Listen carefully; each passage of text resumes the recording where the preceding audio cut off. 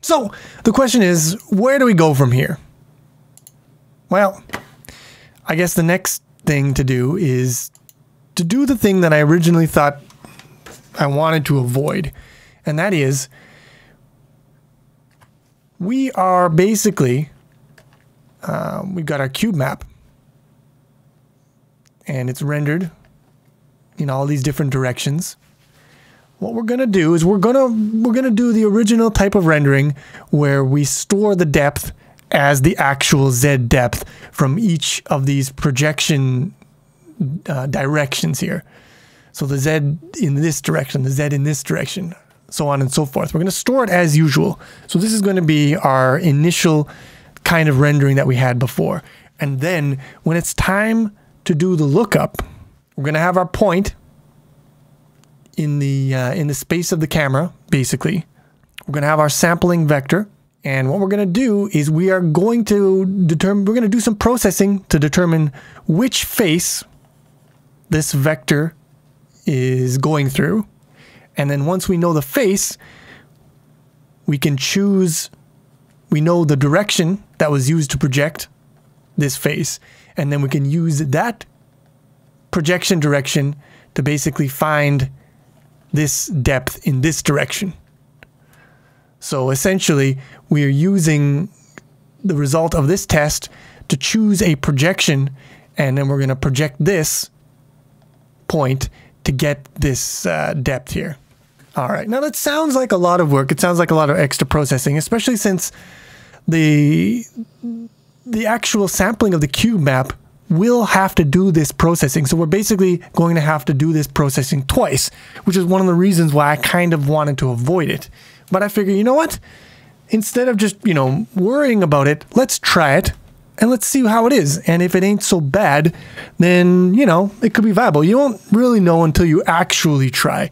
You can only sort of guess. So when I actually tried, my first problem was, okay, so how, given this sampling vector, how do I determine which face? And this actually turned out to be very easy once I thought about it for a while. Because, first of all, in the general case, this would be a little more difficult. But remember, our cube map is perfectly aligned to the XYZ axes. So because it's perfectly aligned, it makes this very simple. Basically, if you take any kind of vector, let's take a different color here so it's easier. This vector. And we're just going to look in the X and the Y, right? So this has an X component and a Y component. Which one is longer? The X component. So it is, because the X component is bigger, it is going to be in one of these faces. One of these faces that are offset in the X direction. It's not going to be the top or the bottom. If we have one where the Y is bigger than the X, then it's going to be a top or bottom. Very easy. And then if, let's say we determine the X is longer, okay, is it positive or is it negative? If the X is the bigger one and it's negative, it's going to be this face. If it's positive, it's going to be this face. And there you go. So that is how you determine which face, which isn't that complicated. That's not a really expensive operation. Although it will incur some branching. But because of the way that this works, most of the pixels that are close to each other will resolve to the same face, and so the branching will not be expensive. We can say in this case branches will be mostly convergent. Now the second question is, okay, so once we figure out which face we're dealing with, what do we do? Well, each face has a projection associated with it. That's the projection that was used to render the scene to that shadow map. So we will basically figure out which face we're in, and then we will use that to look up into, basically an array of projection matrices. And so once we find, okay, this is our face, this is our projection matrix, we apply that projection matrix to this point, and that gives us its X and Y coordinates, and it gives us its depth on this shadow map. And there you go. So then we have to do we have to select based on which face we find. We have to select one of these projection matrices and then project this point, and then we get the depth from here that we can compare. We get the depth of this point projected, and we can compare that with the depth that was stored in the texture. And we look up into that texture. And then that's how we do our depth. That's how we do our shadowing calculation. Very good. Now, we can actually realize some things that will make this a lot less complicated and a lot more performant than what I've shown here. This is the general case. But now let's think about it. Okay, first of all, first things first. Our sampling is in a cube texture. So all we need is this vector, which means we don't need the XY from this projection. That's not necessary. Not necessary at all. All we need is the depth. So instead of having to perform this vector matrix, all we really need to do is take this distance, which is a distance in one of the ordinal directions, one of our, X, Y, Z directions, a very simple calculation. That would just be, in this case, that would just be the X coordinate of this. We take that and we got to multiply it by a coefficient. So it'd be X times, basically, C0 times X plus C1, where these are coefficients that come out of this matrix. So instead of having to store an entire matrix, we just need these coefficients. For this case here, we would take the X, we'd do this, and that would give us the depth directly. So if our viewpoint here, our point in the, basically in the light space is here, we got a vector like this. It chooses this face, which means we have to take X and plug it into this to get the depth. If it were here, we would be choosing this face, which means we would have to plug negative X into this equation. If it were here, we'd have to plug Y into this equation. If it were here, we'd have to plug negative Y into this equation. So selecting the face, instead of using that to select into these matrices, we just use that to select, okay, which component of our vector here are we going to use to calculate the depth? X, Y, or Z, in a three-dimensional case. That's already simpler, but it gets even simpler because we don't need a switch or a if, else, or whatever to select this.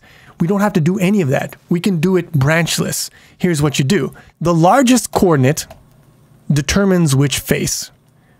Which face determines which coordinate we're taking. They're both intertwined. So you actually, it's just the largest coordinate is the one that will be plugged into here. So all you got to do is out of X, Y, and Z,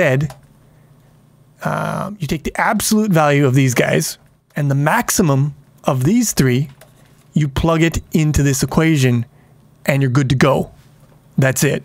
This gives you your, basically your distance here mapped to, the 0 to 1 depth range. And I believe you also have to divide by W or maybe divide by Z or something like that. But basically, that's it. There's no branching involved. You absolute value each of your components, and then you just take the biggest one and you plug that into your projection equation, and you have your projected depth in the correct direction for that face of the cube map. Isn't that freaking beautiful? Now, we have to figure out what C0 and C1 are, and it's not that complicated at all. I mean, it's not that complicated at all. If you understand how to look at a matrix, which, if you're doing 3D stuff at this point and you still don't know how to interpret a matrix, you're putting the cart before the horse.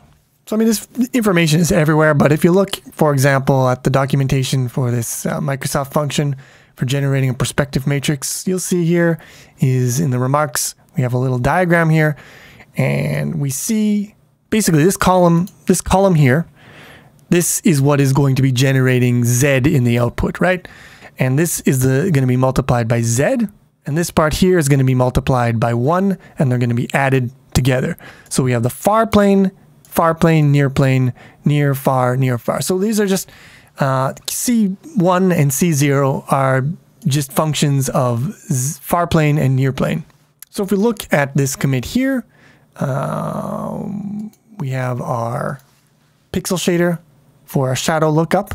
So we see Z far, and I'm hard coding these values right now for my testing purposes. Eventually, you're going to have something. You're either going to have a dynamic shader compiler that compiles things at runtime, and that it can be templated on these values. But more usefully, probably you want to have these piped in a constant buffer. So Z far, Z near. So C1 is Z far over Z far minus Z near, and C2 or C0 is negative Z near. These are just the things I showed you in that matrix, right? And then when we want to calculate the shadow depth, given a shadow position, basically a view position relative to the light source, first we take the absolute value of X, Y, Z, and then we want to take the maximum between Z, Y, and X. We multiply that by C1, we add C0, and then we divide by the Z. This is a mistake. We'll see that in a second. But this does give us something very close. So then we're going to use that. We compare that with whatever is in the shadow map. And there you go. Bob's your uncle. For the vertex shader, now we don't have to do any bullshit in here. We just multiply model view projection and Bob's your uncle. And then in here, again, we can use our standard shadow rasterizer with a small amount of constant bias, slope scale factor 2, a small clamping just for, I don't know, just because I feel like it would be nice. And again, now we can render to a depth. Well, now we have to render to a depth stencil, not to an actual render target, right? Because we're passing in all our pipeline through the depth, the rasterizer depth, and that's what enables us to do the slope scale depth biasing. Gets rendered to a depth stencil texture, and then that is bound as an input for when we do our normal rasterizing. That's what this is looking into. So there you have it, all the good stuff. Everything sort of it's basically just restored back to the way it was before, more or less. And now we see, okay, well, it looks wrong.